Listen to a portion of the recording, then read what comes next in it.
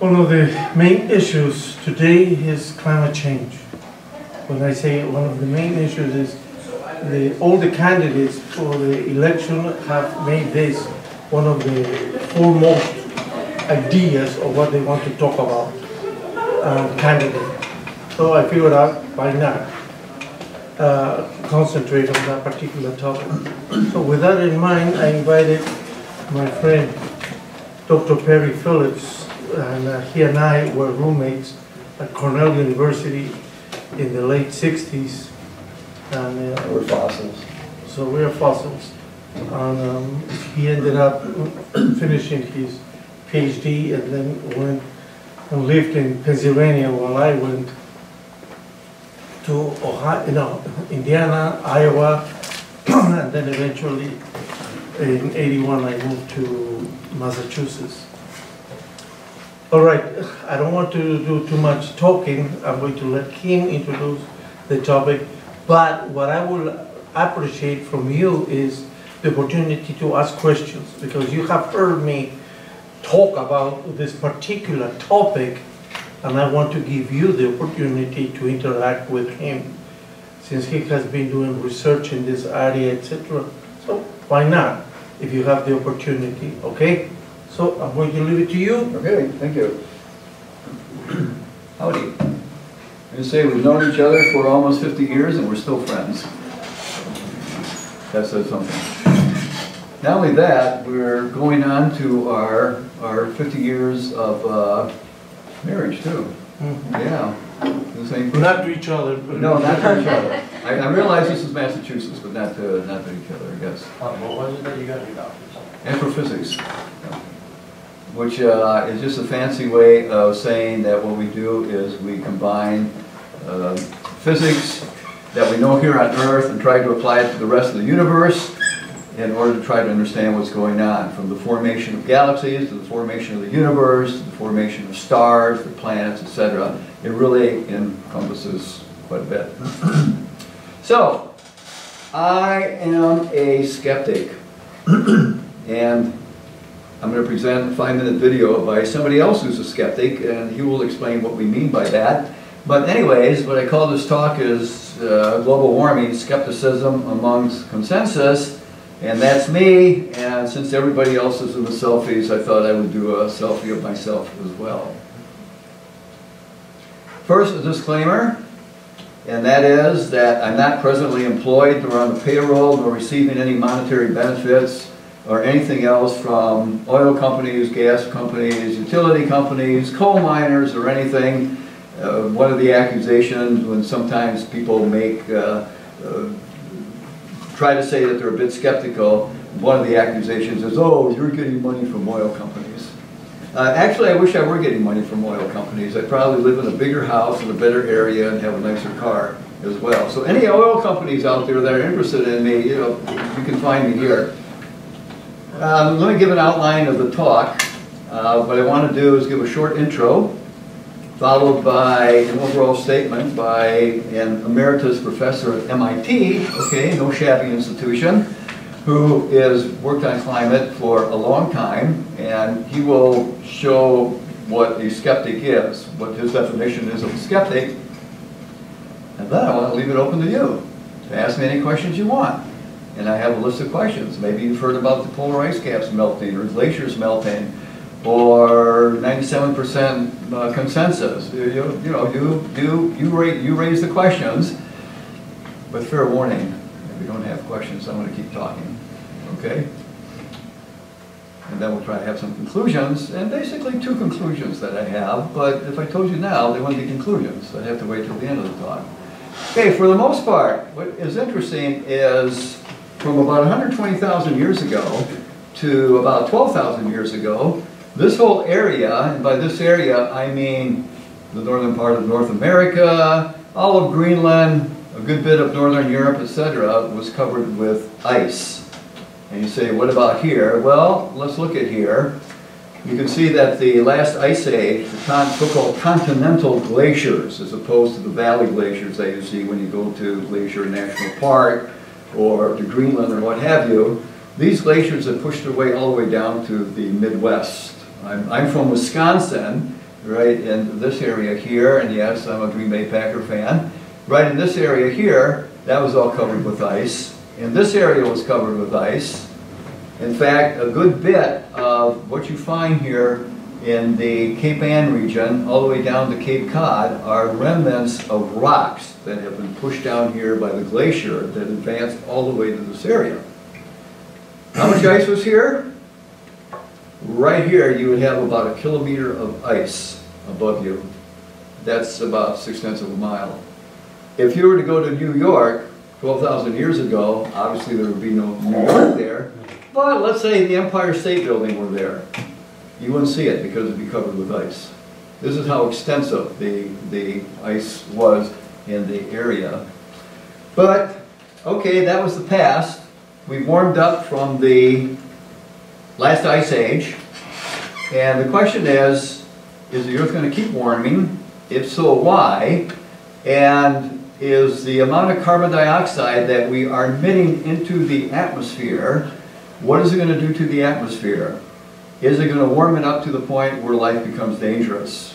Sea levels rise, etc., etc. Everything melts, and we go to hell in a handbasket, basically. Okay? It might sound a little severe, but when you see what some of the alarmists are saying, it almost sounds like that. So, carbon dioxide is a greenhouse gas. Now, what does that mean? Well, you don't know what a greenhouse is like. You walk in there, it's a little warmer, right? Okay, carbon dioxide acts like that. And let me just give just a short explanation as to how carbon dioxide works. And methane is that way. And the main greenhouse gas is not carbon dioxide. It's not methane. It is water vapor. Water vapor is the main greenhouse gas that we have. Carbon dioxide adds to it though. Here's the way it works. Okay, I'm Earth. Sun radiates on me. I warm up. As I warm up, I give radiation back.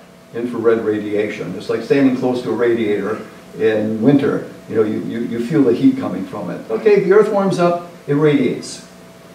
Now what happens? The radiation given off by the surface of the Earth has to go through the atmosphere, right? As it goes through the atmosphere, however, molecules in the atmosphere absorb that radiation and re-emit it. So what happens is carbon dioxide absorbs that radiation and then re-emits it. And it re-emits it in every direction, but some of that re-emission is back down to Earth. And that re-radiated heat waves, re-radiated infrared, that's re-radiated back down to Earth is what is going to make the Earth a little warmer. You say, oh my goodness, that's a bad thing. No, it's a good thing. Because if we did not have the greenhouse gases in our atmosphere, the Earth would be below zero. The reason that we have life on Earth is because throughout Earth's history we've had enough greenhouse gases, mainly carbon dioxide, that has been able to keep the temperature above freezing. And why is that important? Because it's very hard to live in ice. Okay, a few things do. But it would be very hard to have life develop in ice or in an Earth that's surrounded by ice. Okay, so greenhouse gases are okay. They're needed. They're helpful. Carbon dioxide feeds plants, which feeds us. Okay, so it's helpful. The question, though, is whether we're producing too much and what effect that's going to have on the Earth. So, I asked the question, does Al Gore have it right? Al Gore is almost come back from the dead. He was very popular in the early part of the 2000s with his book, An Inconvenient Truth, a movie. Any of you seen that movie, Inconvenient Truth? No? Okay, blessed are ye. But he has come back, and he's what we would call an alarmist. And does he have it right? Does the Earth have a fever? And if so, what can be done about it? Well, his view is we have to massively cut our carbon dioxide emission. Well, that's okay if that's the main reason why the Earth is warming. But we'll see if that's really the case. Okay. Richard Lindzen, Emeritus Professor of Atmospheric Physics at MIT, has something to say about this, and you may find this surprising. So listen to what Richard Lindzen has to say. I'm an atmospheric physicist. I've published more than 200 scientific papers. For 30 years I taught at MIT, during which time the climate has changed remarkably little. But the cry of global warming has grown ever more shrill. In fact, it seems that the less the climate changes, the louder the voices of the climate alarmists get. So let's clear the air and create a more accurate picture of where we really stand on the issue of global warming, or, as it is now called, climate change. There are basically three groups of people dealing with this issue. Groups 1 and 2 are scientists. Group 3 consists mostly, at its core, of politicians, environmentalists, and media. Group 1 is associated with the scientific part of the United Nations International Panel on Climate Change, or IPCC Working Group 1. These are scientists who mostly believe that recent climate change is primarily due to man's burning of fossil fuels, oil, coal, and natural gas. This releases CO2, carbon dioxide, into the atmosphere, and they believe this might eventually dangerously heat the planet. Group 2 is made up of scientists who don't see this as an especially serious problem. This is the group I belong to. We're usually referred to as skeptics. We note that there are many reasons why the climate changes: the sun, clouds, oceans, the orbital variations of the Earth, as well as a myriad of other inputs. None of these is fully understood, and there is no evidence that CO2 emissions are the dominant factor. But actually, there is much agreement between both groups of scientists. The following are such points of agreement. 1, the climate is always changing. 2, CO2 is a greenhouse gas without which life on Earth is not possible, but adding it to the atmosphere should lead to some warming. 3, atmospheric levels of CO2 have been increasing since the end of the Little Ice Age in the 19th century. 4, over this period, past 2 centuries, the global mean temperature has increased slightly and erratically by about 1.8 degrees Fahrenheit or 1 degree Celsius. But only since the 1960s have man's greenhouse emissions been sufficient to play a role. 5, given the complexity of climate, no confident prediction about future global mean temperature or its impact can be made. The IPCC acknowledged in its own 2007 report that, quote, the long-term prediction of future climate states is not possible, end quote.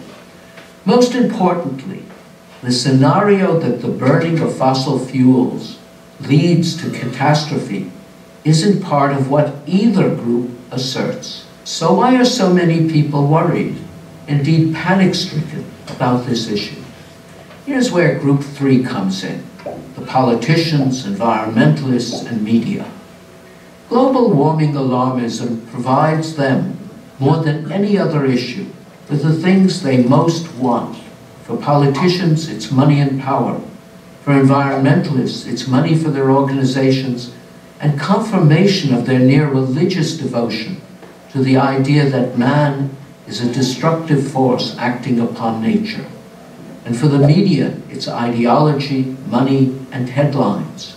Doomsday scenarios sell.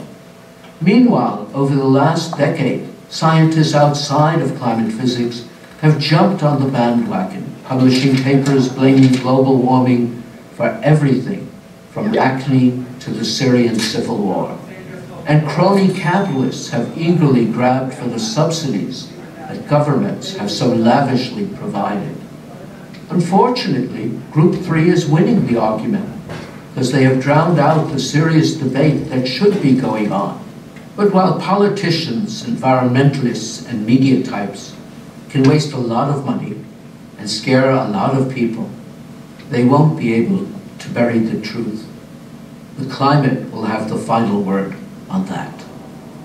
I'm Richard Lindzen, Emeritus Professor of Atmospheric Sciences at MIT for Prager University. To subscribe to our YouTube channel, click here. To help keep our videos free, donate here.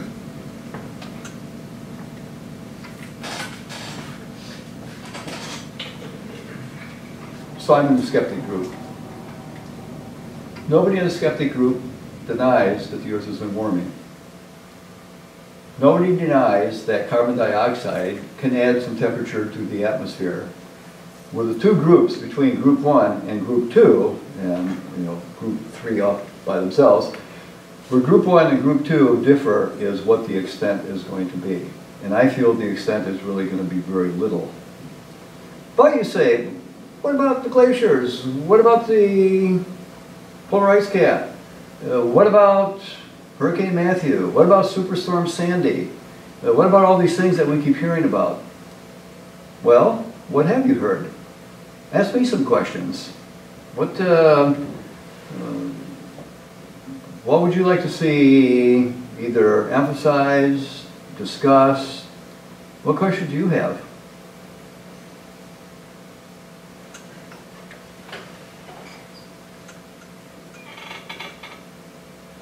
Okay, they can go. No, I'm kidding. All right. Would it be okay if I explain a little bit more why I'm a skeptic? Okay, some of the evidence as to why I'm a skeptic? Okay, good enough. Point one that I want to make is the temperature changes that we've seen today and the related activities of that temperature change, of the warming, the glaciers melting, the sea rising, the polar ice cap melting, etc., we've seen before. Why? Because all those things are related to temperature. Obviously, if it gets warm, the ice is going to melt, the snow is going to melt. If it gets warm, the ocean's going to expand. And by the way, the rise in the oceans, which has been going on steadily since the last ice age, is pretty much is a heat thing. In other words, the oceans have been warming, warm things expand, cold things contract, and that's what gives you most of the rise. So let's take a look at what has happened to the temperature in the past. And would it be reasonable, since people feel that carbon dioxide is the main driver of temperature changes, would it be reasonable to look into the past and see what the correlation is between temperature and carbon dioxide? Would that be a reasonable way to approach this? Okay, let's take a look at that. Let me go to that part of my presentation, which is right here.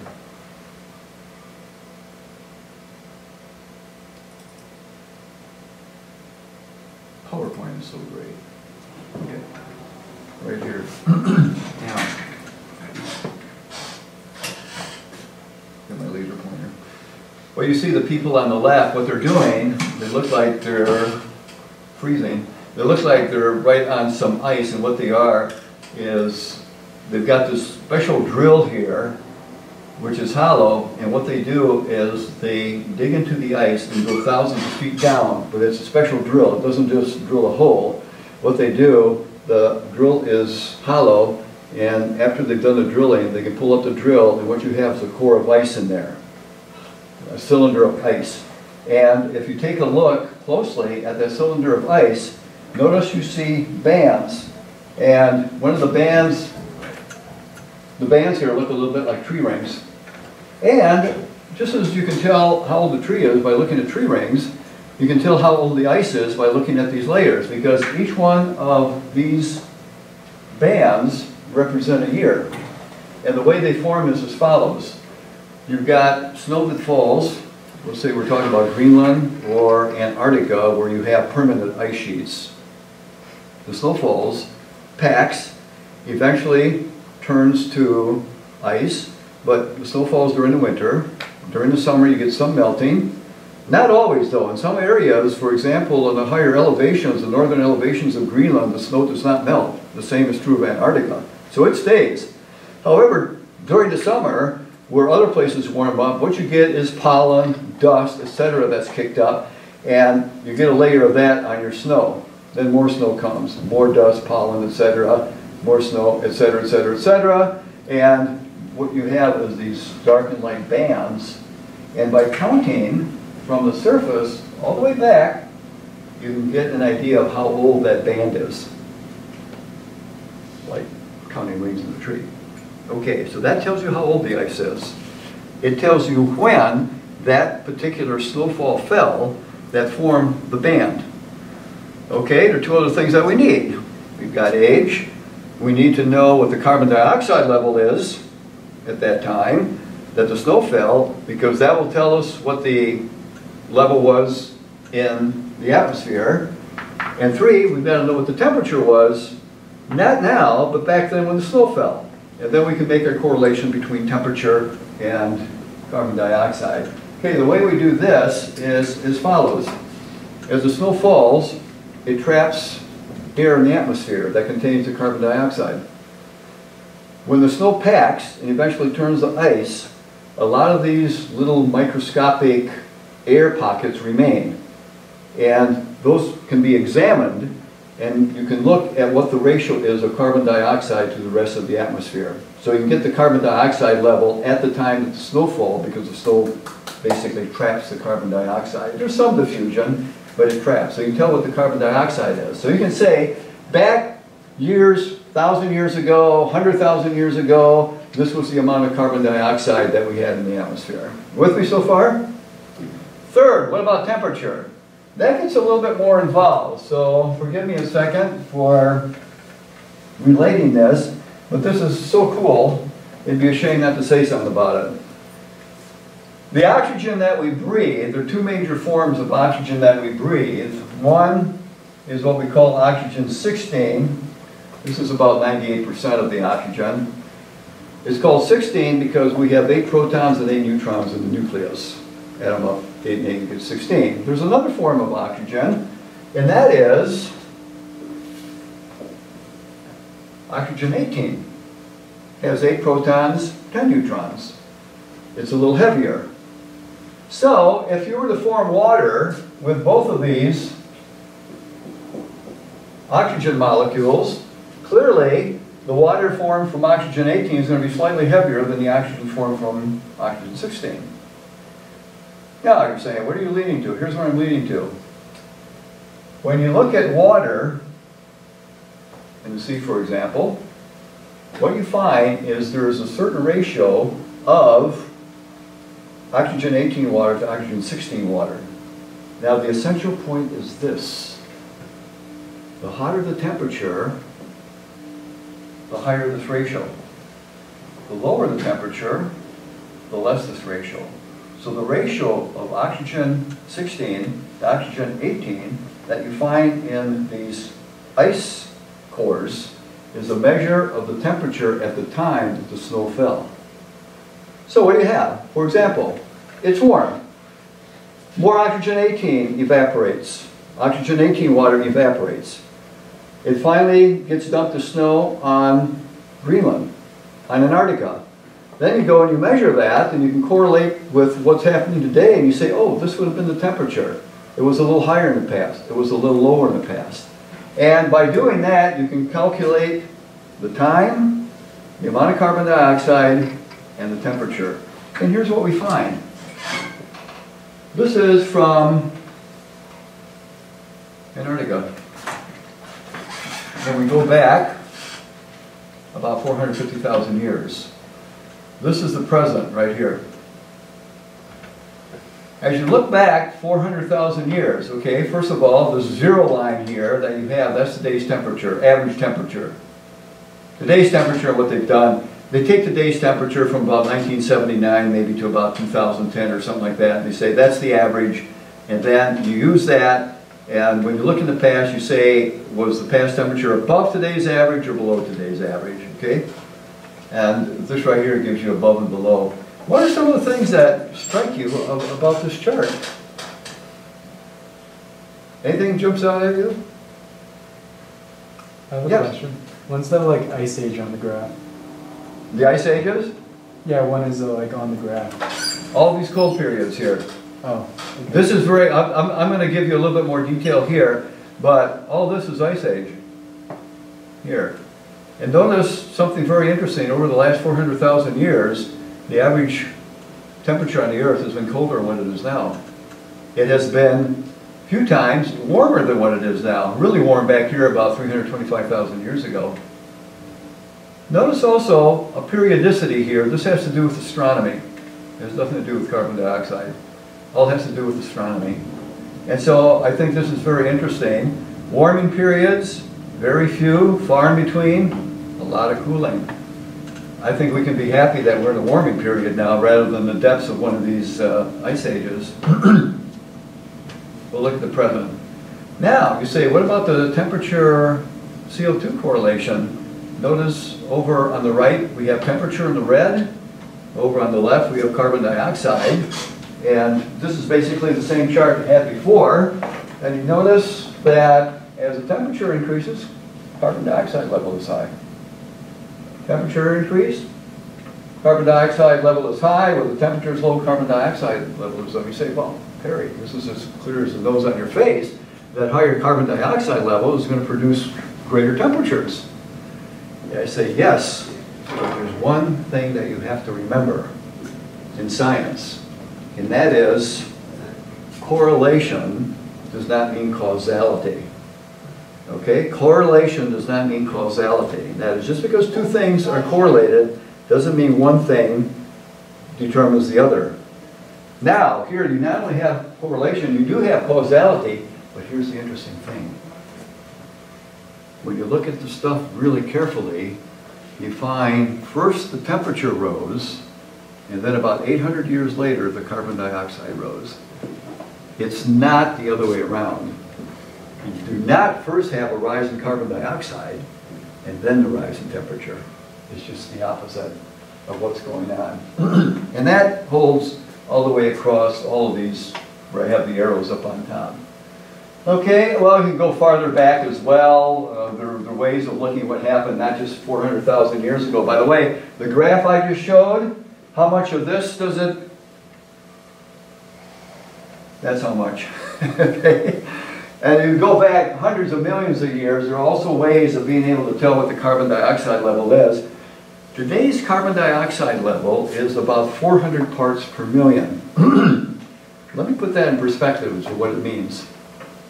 What it means is, if you go to Gillette Stadium and you see all the heads out there, and let's say everybody's wearing a blue hat except the carbon dioxide people. They're wearing red hats.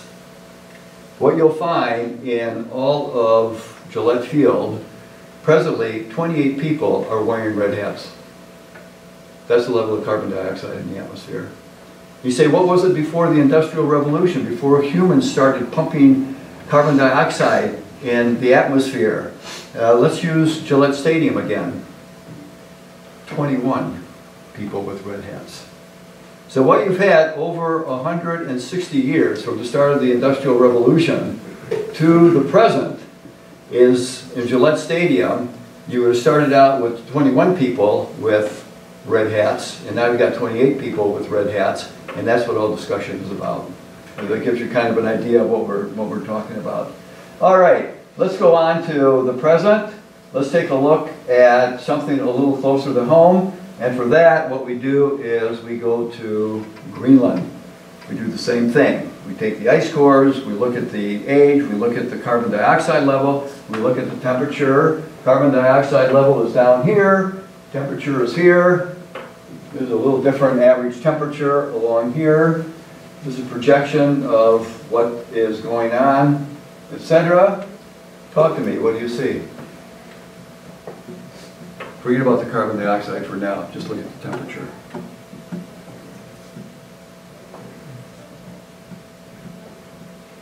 Has it been steady?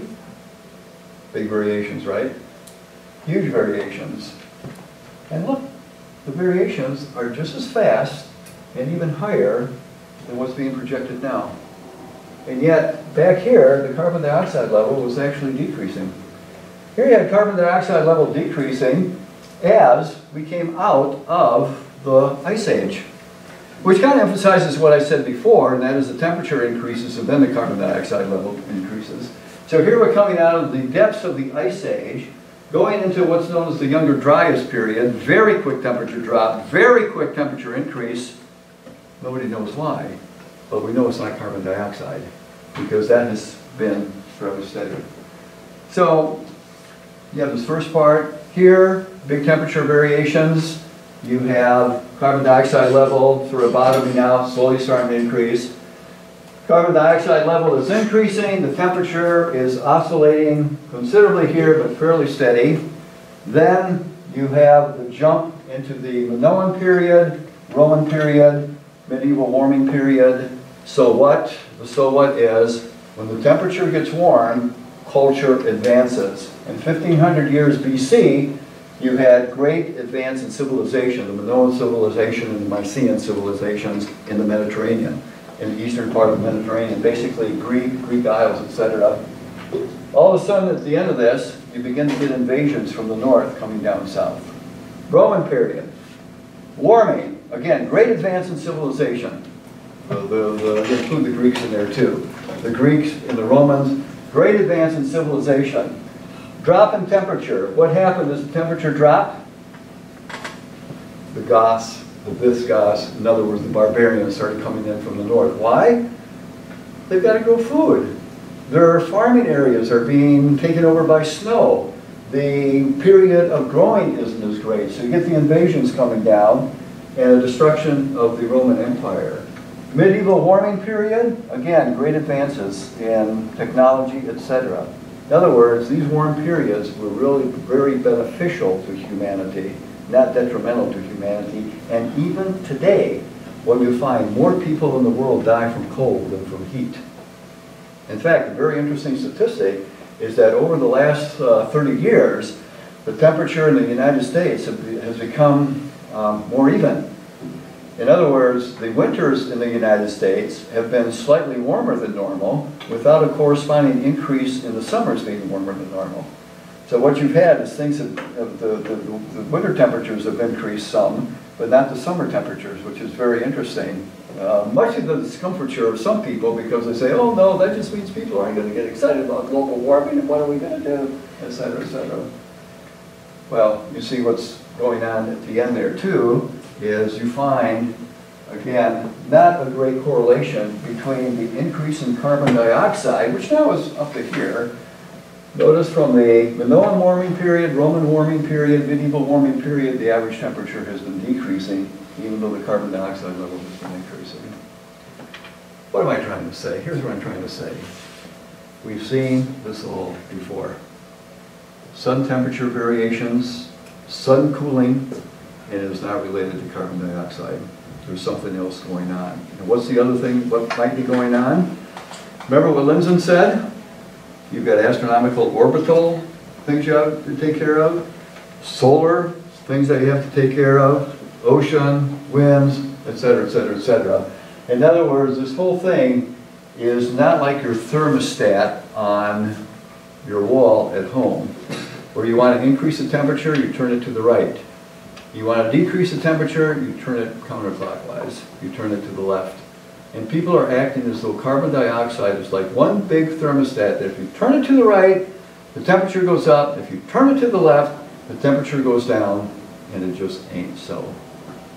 So part of my thesis is why I'm a skeptic is because we've seen this all before. That's my first point. Do I know what my second point is? My second point is the models don't work. Now what do we mean by model? People take what they think is the best explanation as to what is happening in the climate, and they try to project what's going to happen in the future, and the future projections lean very heavily on carbon dioxide. Now, to show you how complicated this process is, let me go back to here.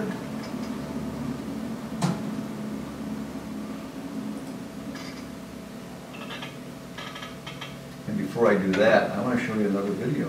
Ta-da! Boy, are you guys lucky you don't have to listen to me all the time. Anybody recognize this person? Richard Feynman, brilliant physicist, who, by the way, taught at Cornell for a while before he went to Caltech. This is in the early 60s. Unfortunately, he had left by the time we had gotten there. And he's talking to a group of students. I hope you notice how differently dressed the students were back then than what they are now, and not including the professor himself. Now I'm going to discuss how we would look for a new law. Or make it In general, we look for a new law by the following process. First, we guess it. Then we took, well, don't laugh, that's the what's really true. Then we compute the consequences of the guess to see what, if this is right, if this law that we guessed is right, we see what it would imply, and then we compare those computation results to nature, or we say compare to experiment or experience, compare it directly with observation to see if it works. If it disagrees with experiment, it's wrong. And that simple statement is the key to science. It doesn't make a difference how beautiful your guess is, it doesn't make a difference how smart you are, who made the guess, or what his name is. If it disagrees with experiment, it's wrong. That's all there is to it. It's therefore not unscientific to take a guess, although very people who are not in science think it is. For instance, I had a conversation about flying saucers some years ago with laymen. Because I'm scientific, I know all about flying saucers. So I said, I don't think there are flying saucers. So my antagonist said, is it impossible that there are flying saucers? Can you prove that it's impossible? I said, no, I can't prove it's impossible. It's just very unlikely. That, they say, you are very unscientific. If you can't prove it impossible, then how can you say it's likely, that it's unlikely? So that's the way, that is scientific. It is scientific only to say what's more likely and less likely, and not to be proving all the time possible and impossible. To define what I mean, I finally said to him, listen, I mean that from my knowledge of the world that I see around me, I think that it is much more likely that the reports of flying saucers are the result of the known irrational characteristics of terrestrial intelligence rather than the unknown rational efforts of extraterrestrial intelligence. It's just more likely, that's all. And it's a good guess. And we always try to guess the most likely explanation, keeping in the back of the mind the fact that if it doesn't work, then we must discuss the other possibilities. There you go. Okay, what's the essential point? If you're going to make a model, if you're going to have a theory, regardless of whatever scientific realm you are in, you make predictions. If the predictions are true, there is a good possibility that your model, that your theory is correct. If the predictions do not match observations, then there is also a very high probability that your models are incorrect. So the thing to do then is, let's take a look at some of the predictions that emphasize carbon dioxide as the main driving force for the increase in temperature. And for that, I am going to go, let me go here. What are some of the other factors that are involved? What are all the factors that are involved in trying to figure out what's going to happen in the future? You see a lot of things here. And you see arrows. These are called feedbacks, because the minute you change one thing, you change something else. All of you are familiar with positive feedback. If you have a microphone that's too close for a speaker, the microphone picks up noise from the speaker, it amplifies it, it gets worse, you finally have screaming and all that. You have feedback. All sorts of feedbacks that are here. This particular diagram in and of itself should show how complicated it is to make models that are going to tell you what's going on in the future, especially since this is the big unknown. You know what the biggest greenhouse gas is? It's not carbon dioxide, it's not methane, it is water vapor. Yes, your biggest greenhouse gas. And how that acts with temperature is a big deal. What kind of clouds it forms, etc. Now, what do people do when they make models? You want to start out, at least what we call to a first approximation, to try to see if the model is correct. And the way you do that, you see what it did when you tried to model the past. Okay, we know what the temperature was, we know what the carbon dioxide level was for the last 20 years. If we're going to make a model that's going to try to predict what's going to happen for the next 20 years, at least you would like to have it be pretty close to what has happened in the past 20 years. And that gives you some confidence that maybe you'll be right in what's going to happen in the future. But the only way you're going to show that you're right what happens in the future is to wait to the future, not to do only past studies. Now, this is something that came out from the American Association for the Advancement of Science. They've come out all in favor of, I would say, more group one, more of the alarmist kind of stuff. And you can read for yourself, but about the model making, but what I want to emphasize is the stuff that I have in a different color. These models, that is the ones that I'm going to show you, apply the best understanding science has to offer about how our climate works and how it will change in the future. That is how the climate's going to change in the future.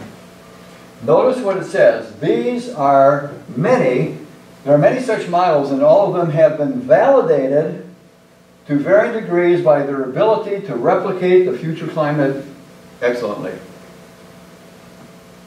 Not quite what it says, is it? By being able to replicate what happened in the past. In my view, that is fine. That's a first approximation. But what have you done for me lately? What is the future going to be? Okay? This is not a way that you determine whether a theory is correct or not.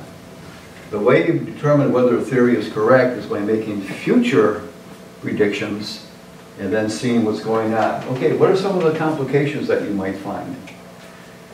We know that the ocean has a huge effect on climate because it absorbs and releases heat. Some of the changes in the ocean, so-called oscillations, some of those changes take place over 30 and 60 years. We haven't studied things for that long. If you want to see what a 30-year oscillation does in terms of future climate, you've got to wait, would you say, at least 30 years? But even then you wouldn't know, because then you have a statistic of 1. You have to wait at least 60 years, more like 90 years to see what's going on.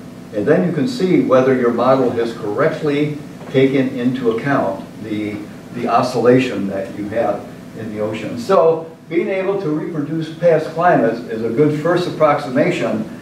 But if you follow what Feynman said, which is absolutely correct, that is not the way you prove that things are correct. Yes? So that's saying they built models that didn't include the past climate, but replicated them like accurately? Yes, accurately replicates the past. Okay. Yes. So And you make first approximation, second approximation, third approximation. What I mean by that is, okay, you make an approximation that fits the past. And then you wait 5 years and you say, oops, I blew it. I need to make some adjustments. So you reconfigure your model. Now you have it conforming over the last 10 years. You wait another 5 years. Oops, I blew it again. I've got to make more readjustments. You readjust it again. And now it follows for 15 years. You go up another five years. You see how it goes? So you do what we call first approximation, second approximation, third approximation, etc. Yes? Do you know anything of the AAS, like if it's a government program? Oh, this right here? No, it's not government. It is basically scientists that have an organization that is composed of working scientists, academics, probably some government people in there that work for NASA, NOAA, National Oceanic and Atmospheric Administration, etc. A lot of people involved. So huge organization. They have a meeting every year in various places, and thousands of people come. It's a reputable organization, but I think they've gone a little bit off the deep end when it comes to their alarmism. Well, let's take a look at models and comparisons. There are many models, as I'll show you in the next slide. This is their average. You have variations in the models as well. Some people emphasize carbon dioxide more than others, etc. This is the average. You can see that when you look in the past, you have some correlation to what's going on, but as you go into the future, you're finding the divergence between the models and the observations. Well, what is then an average? How many models? All of these different lines, it's called a spaghetti diagram. All of these different lines represent a different model because people are emphasizing different things. The very fact that you have this much variation in the temperature predictions by 2020, we're not even going to 2100 yet. The 2020, the very fact they have this much variation should be a key to us in and of itself that this is a very complicated problem. Otherwise, you would think that all the models would kind of focus in. And the black line here is what I showed before. That was a red line. This is the average of all the models. Let's straighten this out a little bit, because right now it looks like a bad hair day with the wind blowing in from the left. Let's straighten them out. Observations, models. Here it is. We straightened out the spaghetti. gives you a little better idea of the division between the models and the data. Now, when you look at something like this, I'm going to say something here that would get me in trouble in some places. When you look at something like this, what has to change? The data or the models? You have to change the data, the models. And yet it seems like in certain parts, fortunately, of this whole discussion, people now are going back and trying to change the data and looking back and saying, oh, you know, those temperature measurements that we made in the past, guess what? Unbelievable. We blew it. The temperatures are really a lot warmer than what we thought they were. And my opinion is that some of that is happening. Well, you see the point I'm making. So the first point I've made is that the temperature variations that we see presently have occurred in the past. They're not totally related to carbon dioxide, or if they're related, it's weakly related. Second, the models don't work so far. Now, there's been adjustment to this. By the way, if you think the Americans are any better at making models than the rest of the world, surprise, surprise, they're not. But here's another way of looking at this.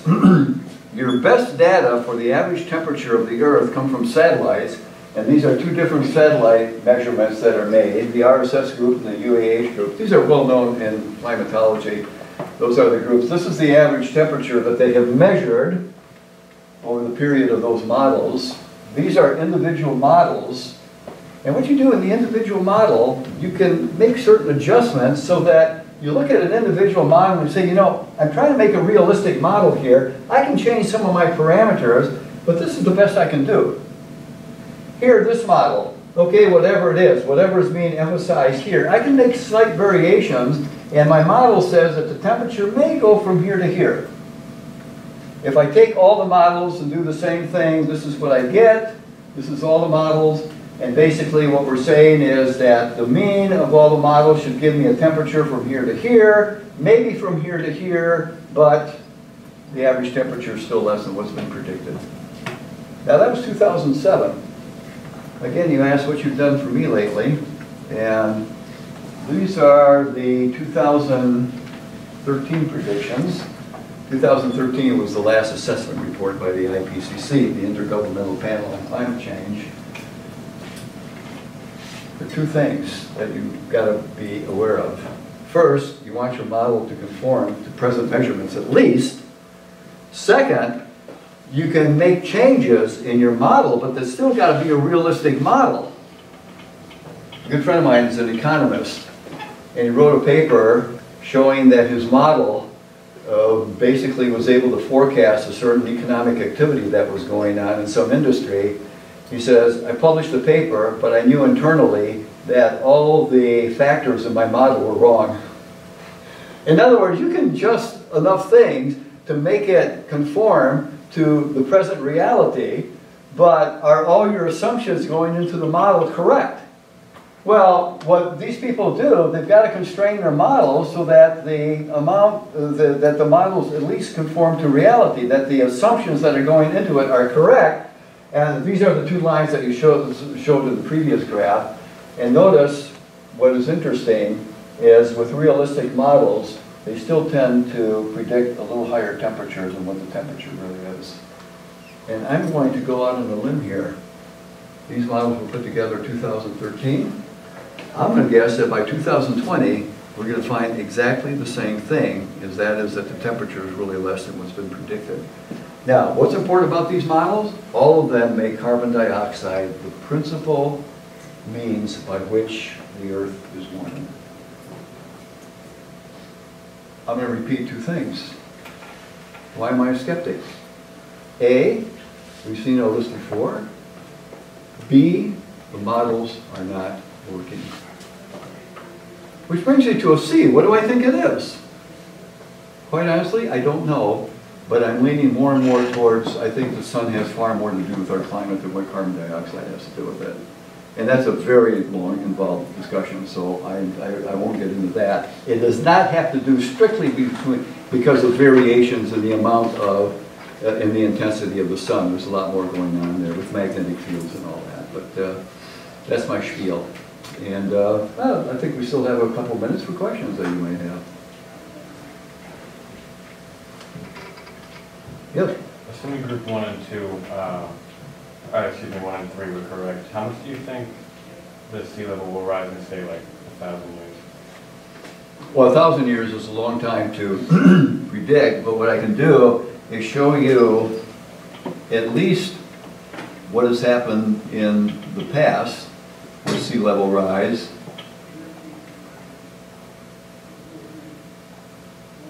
Hold it. Oh, let me go here. I can find it a little faster. Sea level rise is down here. I'm not stalling. Here we go. This is from the University of Colorado, as you can see on the lower left. And they're kind of the keepers of sea level. This goes back to 1992, and you can see that the rate has been about the same, about 3.3 millimeters per year. Okay? Now, that goes back to 1992. Can we go beyond that? Yes. We can go all the way back to 1880, which is just soon after coming out of the Little Ice Age and the beginning of the Industrial Revolution. These are tide gauges. This here is what has happened since the time of satellites, when you get an overall view of what's happening. Here's what's interesting, that the rate at which the sea level has risen from 1880 to the present has been pretty much the same. And you say, what about today? Well, you want to go back a few thousand years, this has happened a few thousand years, and why is the sea level so much less back 10,000 years? Because all that water is ice on the continents. And then as that melts, it raises the sea level.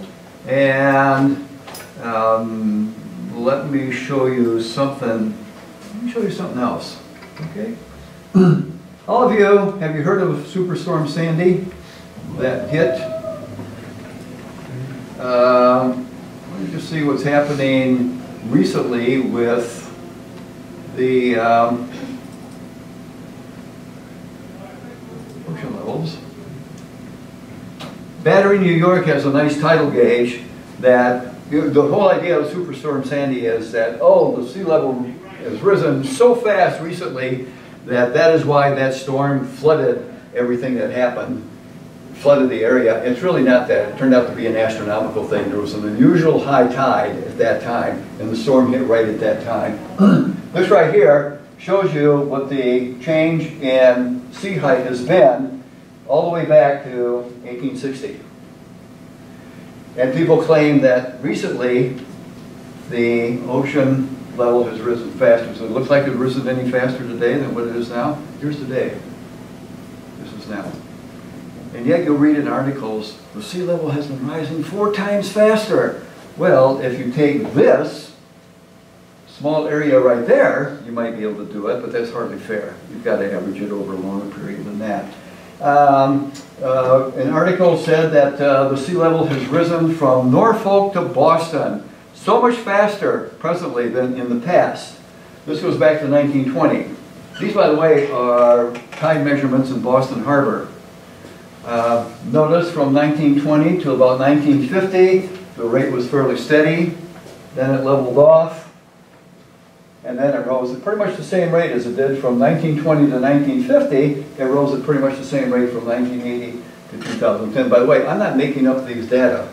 You can go online. That's the great thing about the internet. You can go online to the data centers and you can download this stuff and make graphs.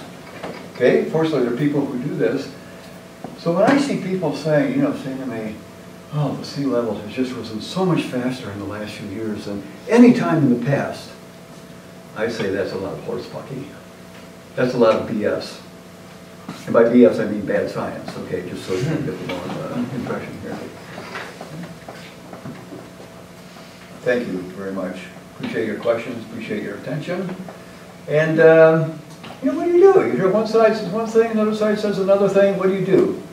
Read, read, read, if you're really interested in this. Mr. Castro has an interesting proposal. You guys have English classes you have to write papers for? Make this one of your topics. Choose sea level change. Choose change in the level of the ice in the North Pole. Choose the melting of the glaciers in Greenland. Choose the breakup of the Larsen ice shelf, which is a big worry, except for the fact in the last 5,000 years it's happened 20 times. You know, choose one of those things. Go investigate. I think that. But look at the data. That's it. Look at the data, not what people say, not consensus. Look at the data. I will use the same emotions as Richard Feynman. Look at the data. I tend to think of a very good project will be what is the result of inaction. If we don't invest right now in the preventing of CO2, are we dooming the earth? There you have a beautiful term paper. Take care, have a wonderful day. Thank you. Thank you. Thank you. Yes, thank you for your attention. Enjoy the rest of your day.